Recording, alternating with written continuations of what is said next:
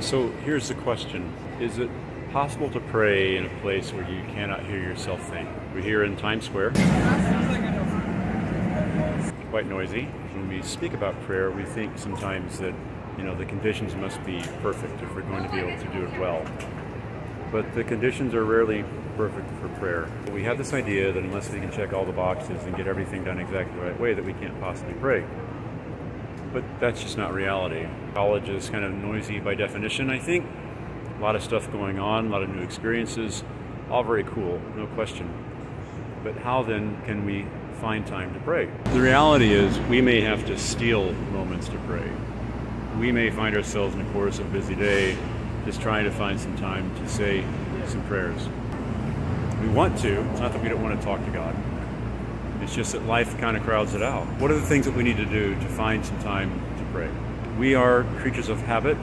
Our brains are hardwired to seek patterns. We tend to do consistently those things that we do on a scheduled basis.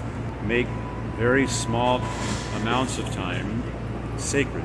Even 2 or 3 minutes of time throughout the course of a day can be sufficient because you can count on them.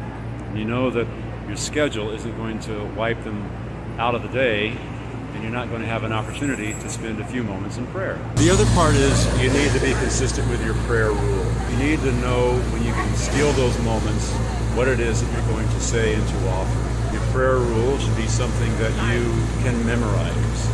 If it's longer than that, the chances are greatly reduced that you'll actually find the time to do it.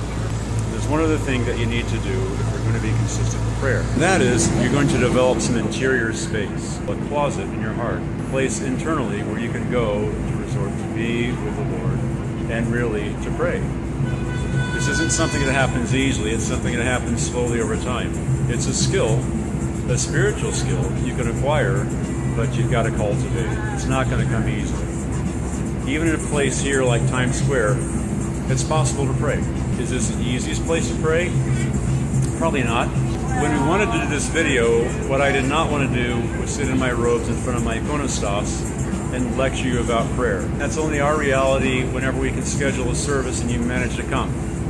This is a reality. It's a busy world. Jesus Christ is still present in it. He's still here with us. And we have the opportunity even here to offer prayer. The perfect conditions for prayer are rarely going to be met. Life just doesn't work that way. We have to find a way to be consistent in our prayers and to offer them anyway.